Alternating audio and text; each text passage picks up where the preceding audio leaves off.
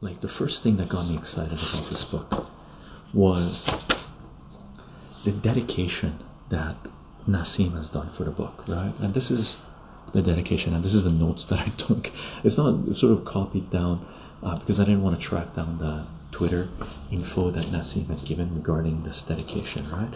But basically, the dedication is this: he's dedicated the book to two men of courage. The first one is Ron Paul, and he calls him a Roman among Greeks. Okay, and I had to look that up, and I'm gonna explain to you what Roman among Greeks is. Okay, and the other person that he's dedicated this to is Ralph Nader, and he calls him a Greco-Phoenician saint, right? And I don't know what and I don't know what Greco-Phoenician is. I tried looking it up and I couldn't make heads or tails out of it, so I'm gonna look this up more later. Okay, but for those of you who don't know who Ralph Nader is, Ralph Nader basically is a person that really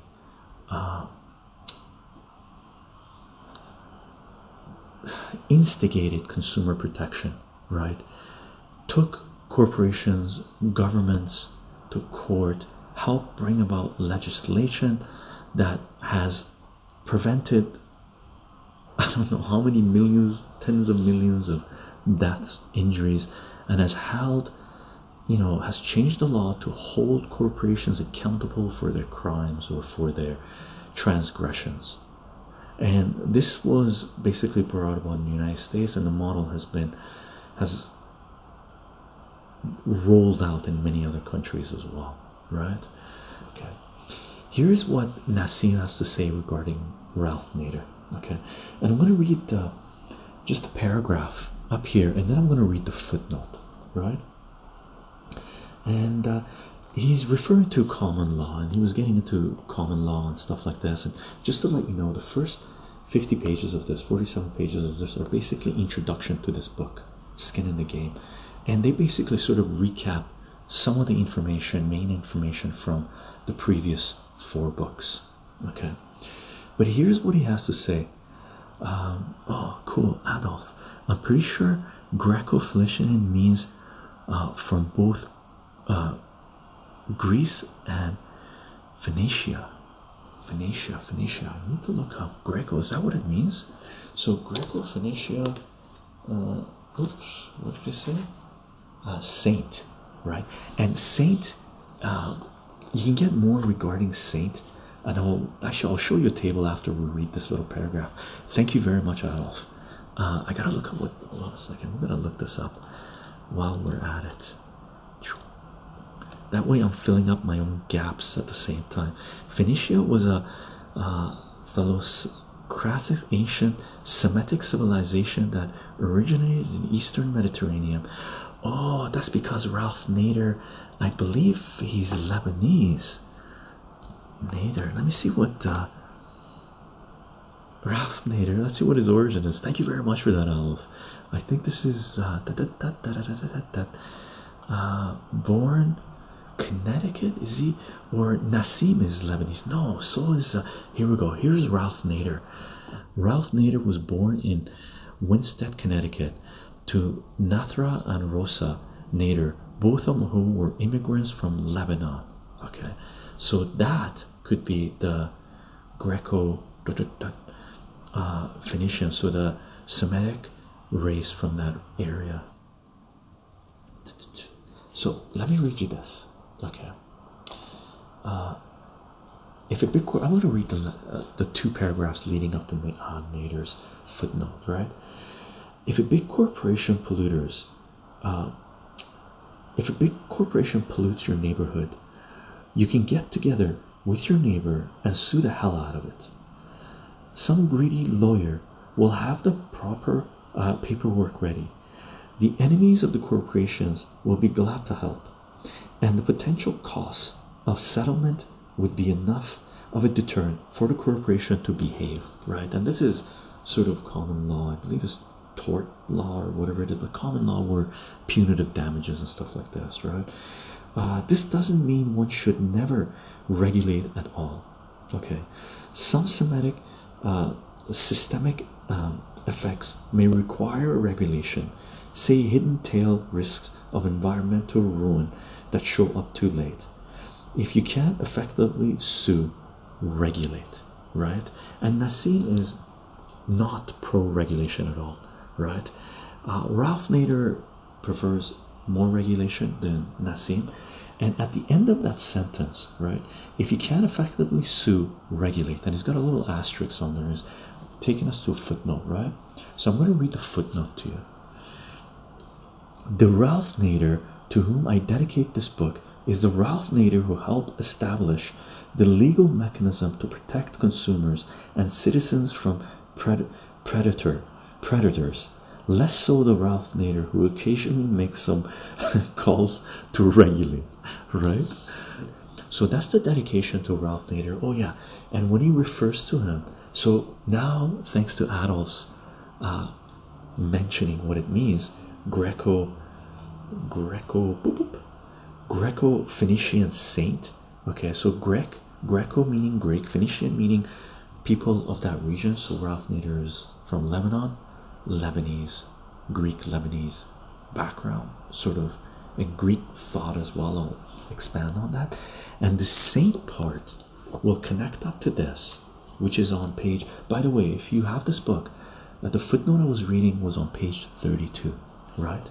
And now I'm going to go to the appendix on page 47, and that's it's a table that he has. Okay, this table that he has here, and basically asymmetries in life and things, and he's got 3 columns here.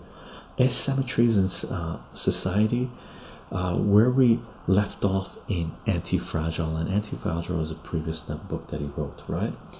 So basically he's broken this up into 3 columns, right? This column here, the leftmost column, is people that don't have skin in the game, so he titles it No Skin in the Game. The center column is skin in the game, and the rightmost column is skin in the game of others or soul in the game, right? So this book is mainly about skin in the game, but he also talks about soul in the game, where you put everything on the line, right? And his definition of this is this: no skin in the game. I'm going to give you some examples, right? No skin in the game, keeps upside, transfers downside to others, owns a hidden option at someone else's expense. So just to let you know who are some of the people he lists as having no skin in the game, that means they're not accountable to anything. They risk everything without paying the consequences, and we'll get into that a little bit, okay? But since we're talking about Ralph Nader, I want to show you where Ralph Nader belongs on his scale system that he's established right now, where he calls him a saint, right? So people, corporations, or entities with no skin in the game. Bureaucrats, policy wonks, right?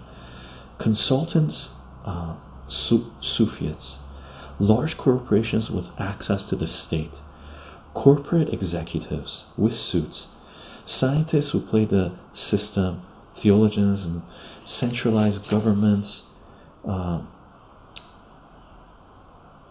journalists who analyze and predict, politicians, bankers. So, and these are some examples of people who don't have skin in the game, right? Here are people who have skin in the game: citizens, merchants, businessmen, artisans, entrepreneurs, laboratory and field experimenters, government of city-states. So when you go federal government, centralized government, huge, no skin in the game. Local communities, you know, if you want to call them governments, but they're more on a local level. They're more sort of people getting together, deciding to govern themselves, right? So localized governments. Writers, speculators have skin in the game, right? Activists, hedge fund traders, he says they have skin in the game.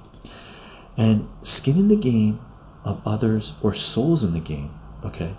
And the first thing he mentions is saints, knights, warriors, soldiers, right? And these are people who have soul in the game. They have the skin of other people in the game, right? Or skin in the game for others, of others, right? So that's where he fits Ralph Nader. And you know, he has a few people he's listed here, you know, prophets, mavericks, municipal governments, real writers, real journalists, right? Who take risks to expose themselves to get to the truth and whatnot. Okay, entrepreneurs, dissidents, revolutionaries. Okay, highest, even only award in death for. So, and one thing he mentions here, right, regarding people with no skin in the game and regarding people with skin in the game, right? People with skin in the game he left blank, because that really depends on what it is they consider to be skin in the game. People with no skin in the game, this is what he's written in the last row, right? As their reward, seeks awards, prizes, honors, ceremonies, medals, tea with the Queen of England, membership in academia, handshake with Obama, right? These are people who have no skin in the game. The people who have skin in the game of others, or soul in the game, one of them being Ralph Nader, that he mentions as being a saint. Okay, the highest reward, right? The highest, even only award, is death for one's ideas or positions. Socrates, Jesus, Saint Catherine, Hypatia, Joan of Arc, and he called Ralph Nader a saint, and Ralph Nader would belong in that column. Okay, I know we haven't even gone past the dedication page.